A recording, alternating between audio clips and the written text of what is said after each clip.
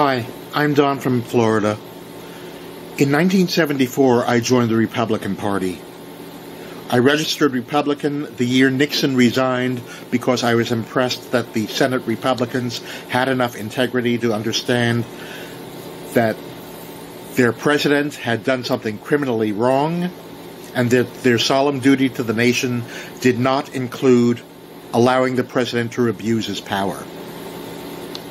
They didn't have to do that. They had a 42-seat minority in the Senate, and that was easily enough to block the two-thirds majority that was needed to convict. But they told the president that they would join their Senate colleagues in voting to remove him.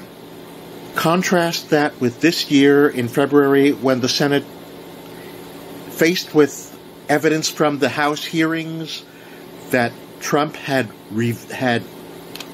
sought foreign help for re-election, decided not even to hear any witnesses of their own. They just voted to acquit regardless. I remember the Benghazi hearings with Hillary Clinton. In all the 8 hearings and investigations, they could not find anything criminally wrong that she had done or that her department had done. All they found out was she had ignored warnings, she had not prepared, she was incompetent and negligent. And 4 Americans died in Benghazi.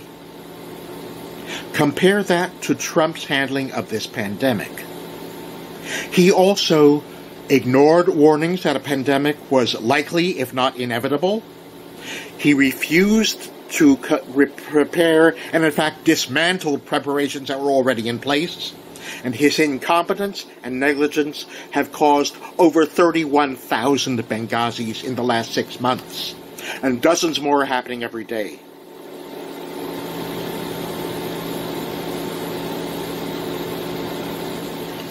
This president has not done very much at all, really, except for the tax cut. And when you have a booming economy and your infrastructure needs a lot of repair and expansion, a booming economy is the time to increase taxes to pay for that, because the booming economy can handle it.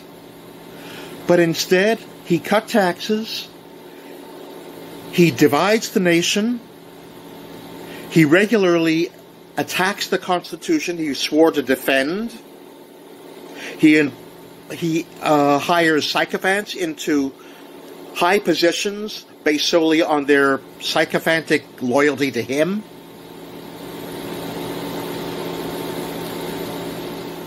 We have got to get this man out of office. Now, with the allegations of the Russian bounties on American troops, and he wouldn't even bring that up when he was talking to Putin. When are you going to get the idea that this guy needs to go? If not with this, what? If not now, when?